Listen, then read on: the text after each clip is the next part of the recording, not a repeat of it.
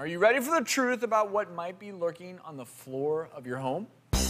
Hey doctors, I have the worst allergies in the world. Anything you can think of, I'm allergic to. Smoke, pollen, dust, pet dander, pollution, anything you can imagine. Now I've tried all kinds of decongestants, nasal sprays, and I still wake up stuffed, clogged, and sneezing profusely. Does carpeting make your allergies worse? Or would I be better off with bare floors like this? Well, to help us face the reality about our floors, we welcome home improvement guru and the host of A&E's Hideous Houses, Eric Stromer. Welcome back. Thank you. Always good to have you. And we're going to jump right in and tell you that, in general, for people with allergies, with allergic asthma, it's better to go naked when it comes to your flooring. But it's really not that simple, because when you're talking about what's healthier for you, when it comes to allergies, we know with naked floors, it's easier to get rid of all those allergies. Right. But you're going to talk about a lot of issues we may never even consider. Right. When you change out a floor and maybe take the carpet out, you can switch to some different kinds of flooring like these.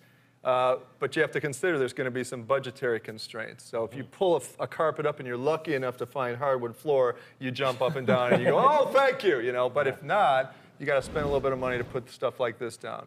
So for example, this first one here is cork, and this is a nice alternative to just a hard plywood surface because it's a little bit softer. It's great for soundproofing, relatively easy to install with some adhesive. Number two, this is a bamboo floor. This is great stuff too because it's a sustainable product, obviously. Bamboo grows like a weed, so you're not cutting down old growth trees. You're doing the good for the planet, and it's also beautiful. It's a hard surface, very easy to keep clean. And the installation costs on these are pretty inexpensive when you consider that you're really going to take care of the inner air quality of your house. Right. And then a third option, if you do want to stay with carpet, is this low pile carpet. And this has backing on it that is really kind of great because it doesn't have the traditional binders that old carpeting has. Do you know that smell that occurs when you go into a condominium or a house that you've just purchased and it has almost like a dry cleaning smell?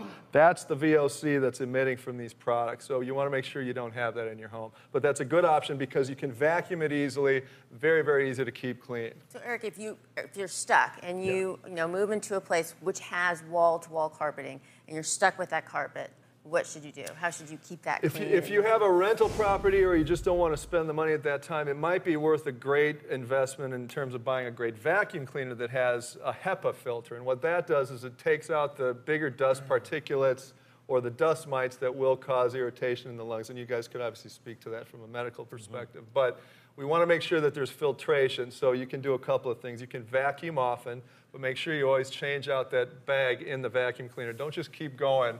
You know, like my kid does. I'm vacuuming, you know, you just see dust just going everywhere. It's making things worse. Making it worse, right? You want to always change those bags out and follow the recommendation of the manufacturer, right? Also, steam cleaning is a great option. You know, if you want to continue to wash that carpet essentially with nice water and filtration, you can kind of keep that area clean, especially if you have cats or dogs or pets that have hair. And Dr. Shears, parents, if your children suffer from allergies or asthma, and you notice that every time your child is at home, they're struggling breathing. What is asthma? It's inflammation of the airways. And it could be the pet dander, the dust mites, cockroaches, all these things. You need to make some adjustments. You got to literally take a look in your house, whether it's the carpeting, your air filter, you got to work on that. Yeah, especially in the bedroom, because that's where your child is going to spend a lot of their time. I'm always telling parents with kids with allergies or asthma, you know, just get rid of the carpet in the bedroom at least, get rid of those stuffed animals, anything that harbors dust easily like that. Yeah. But if you do have carpets and these other things, you actually have something our audience might like. Yes, I am absolutely thrilled to say to you folks that every single person in this audience today is going to receive an amazing cleaner. That's right. It's the Hoover Max Extract Pressure Pro Carpet Deep Cleaner. So I will come to every one of your houses, and if your house isn't clean and immaculate, I will beat you with a rubber hose.